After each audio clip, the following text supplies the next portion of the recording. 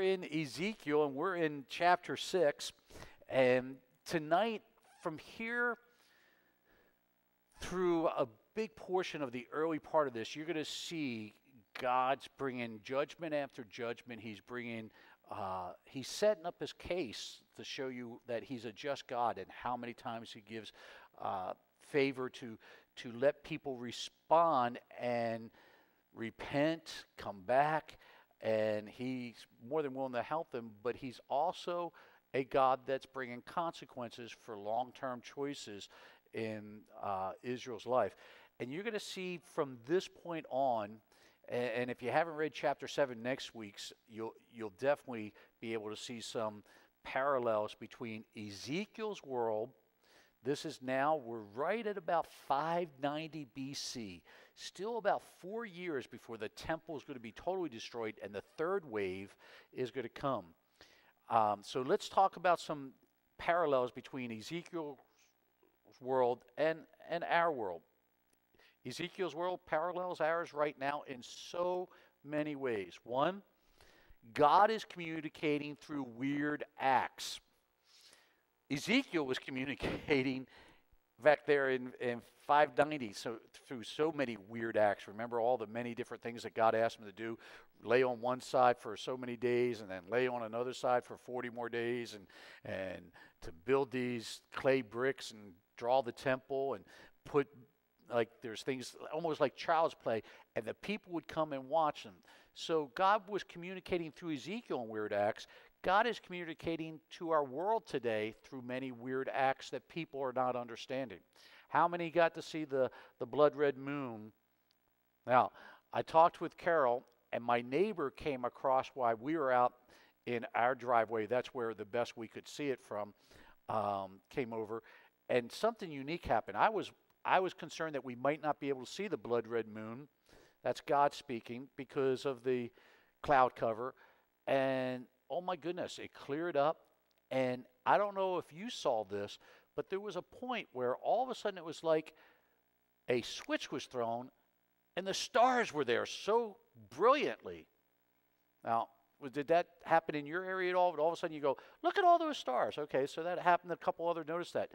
And I thought about this. If this is God communicating in such a weird way through the sun, moon, and stars, as Jesus said he would, is it possible that when God puts his communication up there, all the heavens rejoice and the hosts of heavens brighten up and say, this is our God speaking?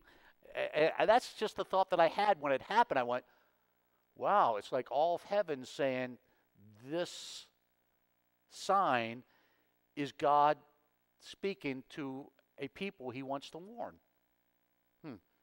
So I put that parallel in there. And of course, you know all over the 5 years how God has been communicating through weird ways to our world. Now, the second thing in this is that 70 times God declares that they shall know that I am the Lord. How's that? That's in the book of Ezekiel. He makes that phrase 70 times. God declares, they shall know that I am the Lord. So what would be the parallel with that for our world right now? We are in the 70th time that God says, I made these dry bones come back to life. 70 years in a row, he's saying, you see that nation called Israel? They weren't here for 1,878 years. They're back. So we have a 70 times of a reminder God can restore a nation that was dispersed all over for almost two millenniums. Amazing. So I see that 70 times that he declares to Israel. Back in the book of Ezekiel, you'll see how many times he does this. If now that you know of it, when you see that, put a little mark by it. Put, the first time you see it, the second time, and count along that you'll see God's faithfulness to declare to the people 70 times that they shall know. Not they might know. Not they could know. Not they would say, I think he is. He's making a demonstrative statement. They shall know I am the Lord. Now, that speaks also to the future part that every knee will bow. Every tongue confess that Jesus is Lord. You see why it's important sometimes to look at the parallels that take place? Now, that brought me to this portion in this. One of the major problems, number 3, now I'm using what we have in our world, and I'm going to parallel it back to theirs. 2 Corinthians 5:11 says, since then we know what it is to fear the Lord, we try to persuade others. Since we know what it is to fear the Lord, our job is to persuade others. The problem back in Ezekiel's day, they didn't fear God. They said, God's on our side. They were listening to the false prophets that God's going to take care of them. He's going to meet their needs, and God always rescues his people, Israel, and so, but it says in our day, we will learn something, the fear of the Lord. Now, to be honest with you, when I look at the church, when I talk about the body of Christ, there is a obvious emphasis on Jesus' love only, and the fear of the Lord has been silenced once again. So when the apostles and Paul wrote this, that since then we know what it is to what? Fear the Lord. We will try to persuade others. That was Ezekiel's job. They knew that in the first century church. Here in this 21st century church, we don't seem to know what it means to fear the Lord anymore. And we're going to talk more about that here tonight. The fourth parallel between Ezekiel's world and our world is this. Israel had lost the fear of the Lord, and so has America, not just the church. Now we're talking nations. There was the spiritual Israel and the nation of Israel. They lost what it was to fear the Lord, the spiritual side of them. And our spiritual side, the church, has lost it. As a nation, they lost fear of the Lord. And as a nation, see how this parallel goes really deeper? As a governing body, we've lost the fear of the Lord. Well, it's very sobering truths that we look at here in this way. And I'm going to share some other things that has been coming to light in the great falling away that the Bible predicts will take place before he returns. But let's get into Ezekiel now, chapter 6. Ezekiel chapter 6. And last week he got his hair cut, if you remember that. And he did all these 1/3 with his hair. This week he's going to be speaking to the mountains. The word of the Lord came to me, Son of man. And again, for anybody that's just picking this up, that's not a reference to Jesus. That's a reference to Adam, actually, son of dust. It's going back to his humanity here. He's speaking to Ezekiel. Set your face against the mountains of Israel. Prophesy against them and say, you mountains of Israel, hear the word of the sovereign Lord. This is what the sovereign Lord says to the mountains and hills, to the ravines and the valleys. I am about to bring a sword against you, and I will destroy your high places. Your altars will be demolished, and your incense altars will be smashed. I will slay your people in front of your idols. I will lay the dead bodies of the Israelites in front of their idols, and I will scatter your bones around your altars. Wherever you live, the towns will be laid waste and the high places demolished. This is getting serious judgment time right here. And so I call this Israel's judgment. Judgment is coming. Now, here's what's really interesting. He says, God says to Ezekiel first, speak to the people, but they won't listen. I love this. I think it was Chuck Missler that said, the people won't listen. So God says, now talk to the land, as if the land's going to listen any better. Does the land have the ability to hear? And that is an allegory. The land represents the region or all the beyond Israel. But he's saying actually to the mountains of Israel. So some actually say that judgment is coming to the land and the mountains and the rivers and the hills, not just the people. Is there a promise that God's going to not only judge the people one day again, but he's going to judge, and the judgment's going to come against the land, the mountains, the rivers, the hills, the oceans, and all of creation, right? Isn't that sounding like Revelation right there to anybody? So you see the parallel here. At a point of judgment, the judgment is coming not just to the people, not just to the sin, but to creation that Paul says has been groaning for God's return. I wonder what creation will actually be able to feel like, and if we'll understand that more in the millennium than we do here in our three-dimensional bodies and stuff. In the millennium, when we're transfigured like Christ was and we have our eternal body, will we understand more about nature than just the three-dimensional understanding of it all?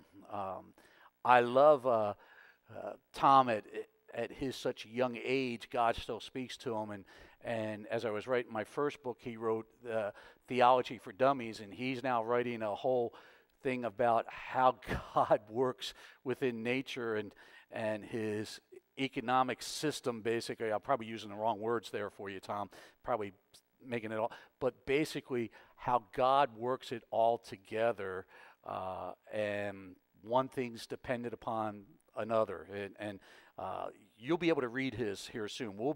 Once he gets into the place, we'll put, like we did Theology for Dummies, how it's on our website, we'll put it, and you guys can read it. But definitely judgment has moved now from a personal to a corporate realm of the world. You can see that.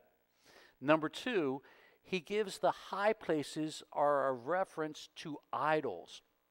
So he says when he speaks to the high places, that's where the pagan person, especially in Israel, followed in their idolatry, would do some of the same things. They would put their idols way up so that it would be above the people. And he's saying there's judgment coming to the high places because you put idols as in the high places when we are supposed to lift him up, not idols up, all right? The third thing within this, the cities, the temples, and the altars are all going to be desecrated by God's hand. Wow. Wait a minute. The cities, we can understand that, but we're talking the temple and the altars are included in the cities, are all going to be desecrated by God's hand. That which he instructed them to build and to make, the first temple, where he would live and he would be their God, and he's going to desecrate the temple and the altars and scatter your bones around the altars is a defiling act in the temple. And that's what you just read in that. Now, this is really interesting because it brings us to a point that you need to see this. God is not afraid to bring judgment against that which we would consider holy. Now, I know that's not up there on the screen, but that's worth writing down. I think God is not afraid to bring judgment against that which you and I would consider holy. And he's telling you that they've become just symbols of his holiness, and people have desecrated him in their actions in their lives. So therefore, he's going to bring desecration that they could see it in their holy places. That's rough judgment. All right, let's look at the rest of verse 6 through verse 9, because there's an attachment here that moves into our world especially, all right? So that your altars will be laid waste and devastated, your idols smashed and ruined, your incense altars broken down, and what you have made wiped out. Your people will fall slain among you, and you will know that I am, there's that phrase, you will know that I am the Lord. Woo. But I will spare some. Did I put that in yellow? I will spare some. That's an important phrase right there. That speaks to the remnant. God always has a remnant. I will spare some, for some of you will escape the sword when you are scattered among the lands and the nations. Then in the nations where they have been carried captive, those who escape will remember me, how I have been grieved by their adulterous hearts, which have turned away from me, and by their eyes, which have lusted after their idols. They will loathe themselves for the evil they have done and all their detestable practices. Whew. All right. Now, the language he's using is very important. That we'll get in that in just a few moments. But first, I want to put the parallel here: the remnant in Israel and the remnant within the church. I believe this is one of the biggest parallels between Ezekiel's day and our present world today. That there was only a remnant that was honoring God back here, and today there's only a remnant that truly is trying to honor God.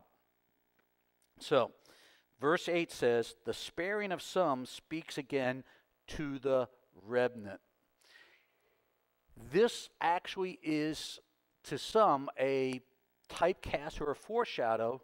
The sparing of some is what the rapture is all about. He's sparing his church, those that are the remnant, those that are not the foolish versions, but the wise ones. He's going to spare them from all that's coming to pass. Okay? And so the sparing of some speaks to their day, and it speaks to our future. That's hopeful in my mind and eyes. Now, there's a remnant in the church today that has not bent its heart to what I call the progressive gospel. Let me tell you how bad it has really gotten, and especially for our own movement right here.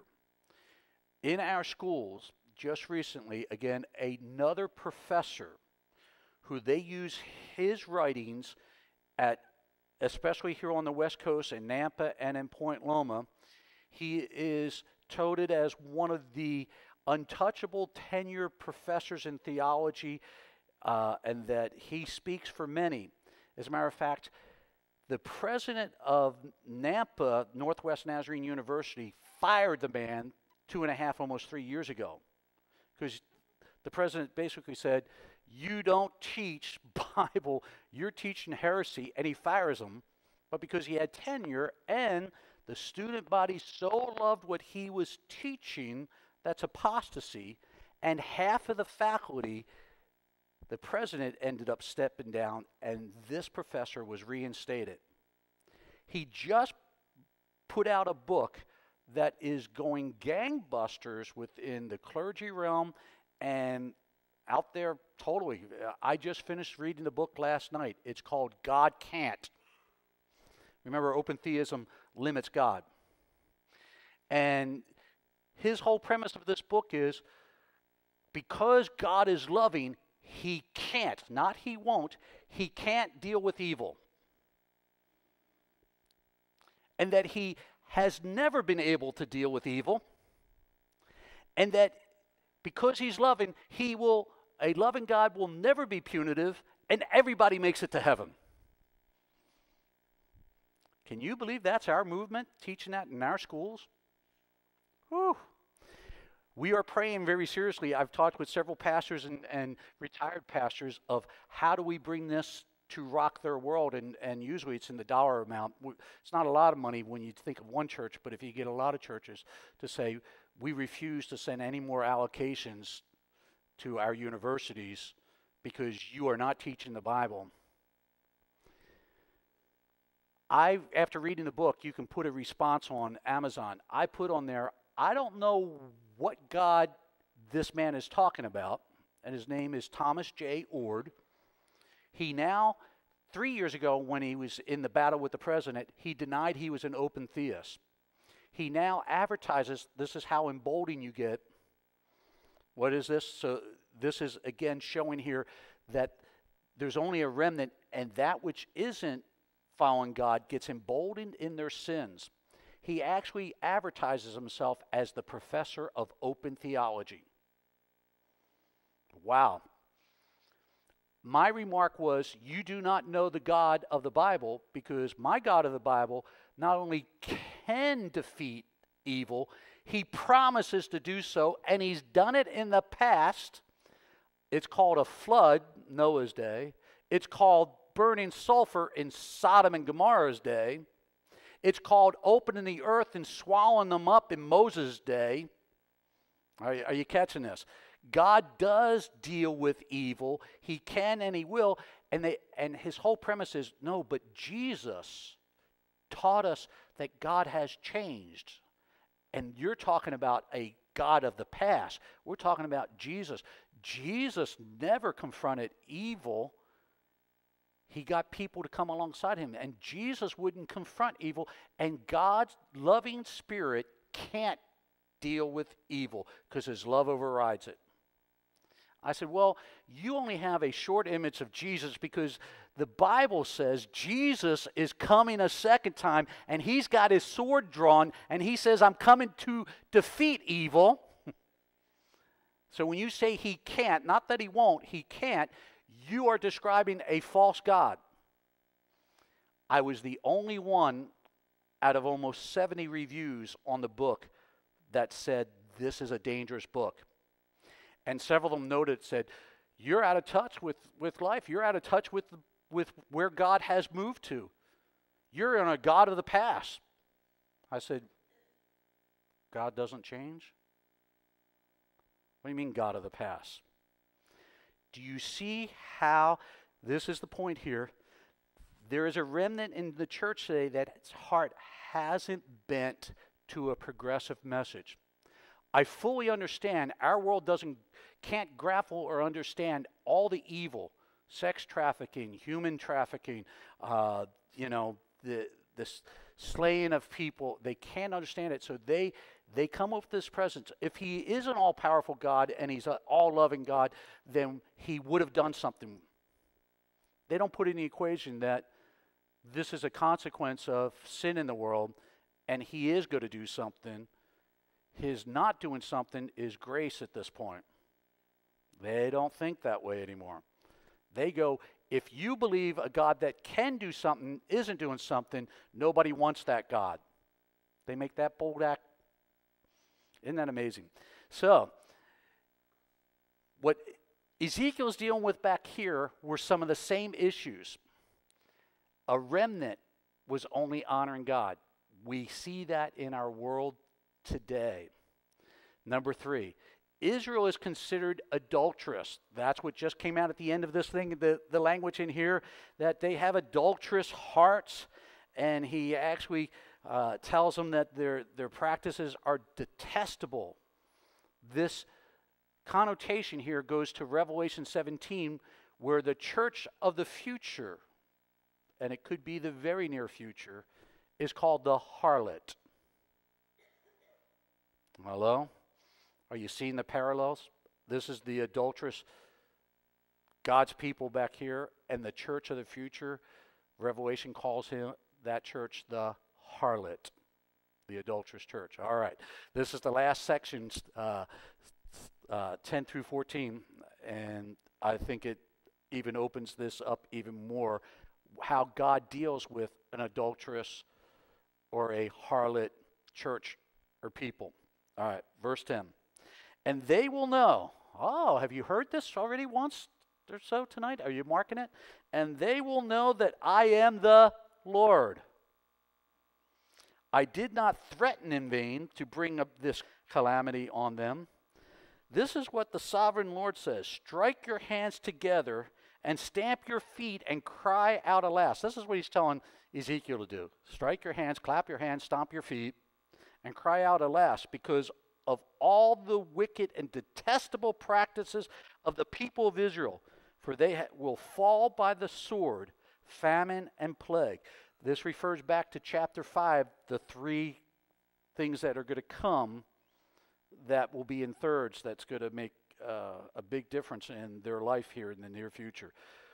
One who is far away will die of the plague, one who is near will fall by the sword, and one who survives and is spared will die of famine. So will I pour out my, here's the word, wrath on them. And they will know, This is the third time he's saying this here. Remember, he's going to say it 70 times. So I won't point out all 70 because you'll get going, oh, I know. And they will know that I am the Lord. Amen. When their people lie slain among their idols around their altars, on every high hill and on all the mountains, under every spreading tree and every leafy oak, places where they offered fragrant incense to all their idols, and I will stretch out my hand. Whose hand? God's hand. It's not bringing another people. This is God's hand coming against them. And I will stretch out my hand against them and make the land a desolate waste from the desert of Diblah, wherever they live. Then they, fourth time, they will know that I am the Lord. All right. The biggest parallel between Ezekiel's world and our world is it's a world that's coming under a sentence of God's wrath. Here's what you need to know. This is very important. Because the apostasy has hit the church, God's judgment comes first to the church in the last days, just as it came first to the nation of Israel. Not first to the world, but he purifies his bride. He brings judgment to the church. Very, very important. Now, if you're the remnant, you're protected from the wrath. But he will judge the church that is what he described here as Israel, and he describes in Revelation the adulterous spiritual person, the harlot. That's point number 2. Now watch this. This is so important. The time between his announcement of judgment and the actual judgment is called grace time. All right. Sunday night was again an actual announcement from the heavens of judgment. That's what the blood red moon. We've been having this for 5 years. So he's been announcing. What God announces, he delivers. He's saying judgment's coming, judgment's coming. Between the announcement and the actual act is grace time. Hello? Now, most of the signs have been for the whole world, judgment is coming. But in 2017, we had a sign that was just for America. The black solar eclipse of the sun came across from the northwest down to the southeast and straight across the heartland for just America. That tells you that we've been 3 years almost, all right, 2.5 from when it was, because it was summer of that year, and we're now just in 19. 2.5 years from the time that he started announcing judgment for a nation. Now, we know in 2024 there will be another solar eclipse that comes from the southwest, goes up through the northeast, and makes an X right over our country. A 7-year period from one to the other. Don't think that the whole 7 years is grace time. Here's why I believe we needed to get into Ezekiel. What was happening to Israel? There were 3 waves of God's wrath. The first wave took Daniel and Shadrach, Meshach, and Abednego into captivity. The second wave took Ezekiel and his wife and others into captivity. The third wave that's being told about here in Ezekiel here tonight doesn't come for another 4 years, and it will be the demolishing of Jerusalem and the temple. Don't think that America has still time before that second solar eclipse, like that's now we're done. He already announced judgment. In prior history, no other nation needed 2 solar eclipses. As you go back from the Assyrians, remember when we were studying Jonah? Why were they so ready to listen to this man that came spit out of the fish? It was because a couple years earlier, there was a solar eclipse that went across the Assyrian Empire, and even the pagans knew this is not a good sign for us.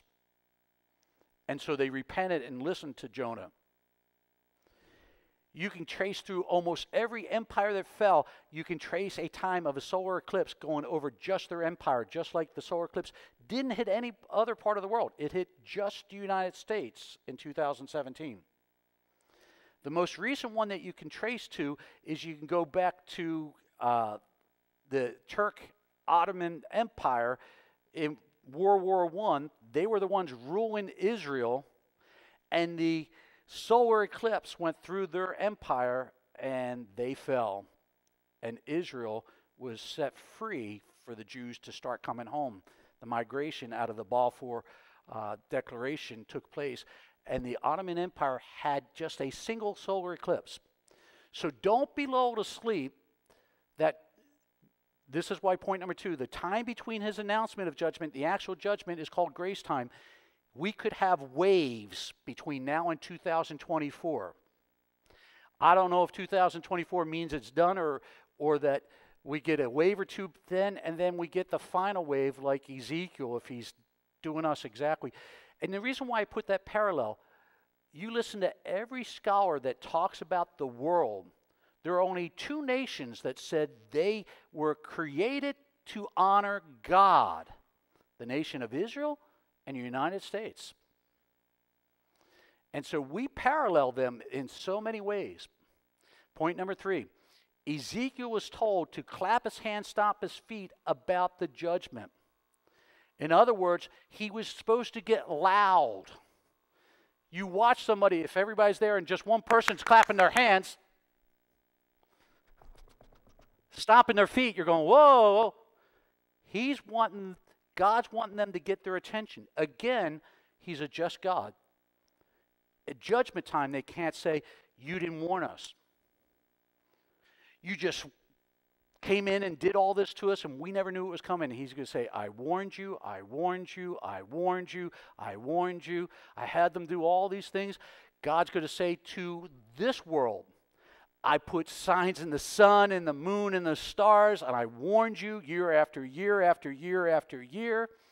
And you just kept on saying, they say these things happen anyway. But do they happen on specific days that tell a message? No. Yeah, we do have lunar eclipse, and yes, we have solar eclipse. But these are telling messages from God and have been for 5 years. Okay. To bring this all to what do we do with all this?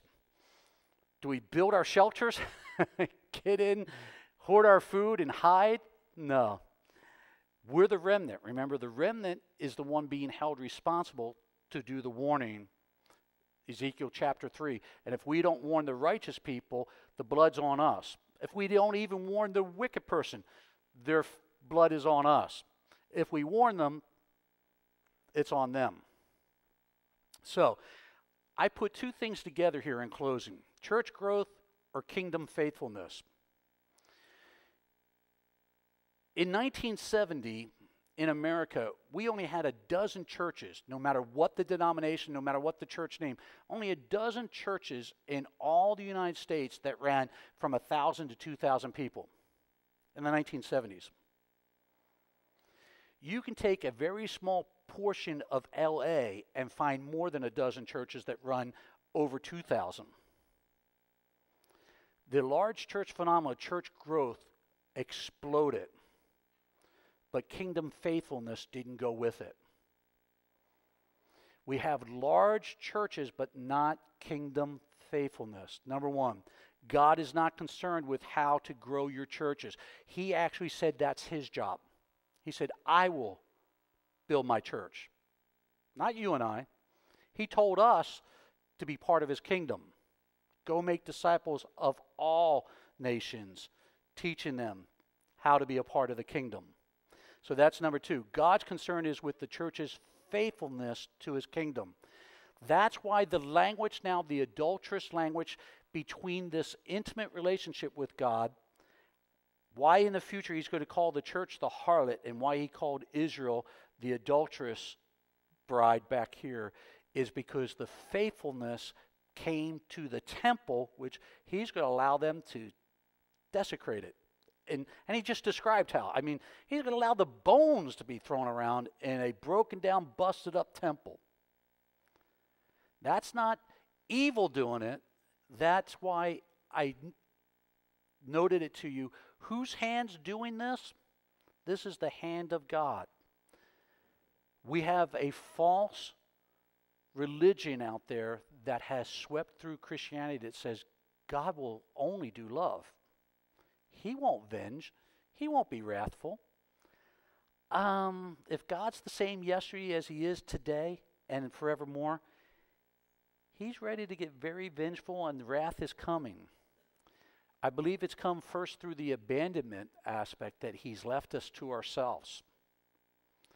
And I've never noticed a people, a nation, so pulled apart. I thought we were pulled apart under Obama's administration. I think we are 10 times worse pulled apart today. And we got a man that's trying to do what I think God wants to be done. Isn't that amazing? And so what's happening today is our lack of faithfulness as a church, and I'm not talking Nazarenes, I'm talking the whole body of Christ, and our lack of faithfulness to God as a nation has combined, just like in the day of Ezekiel. Lord, help us.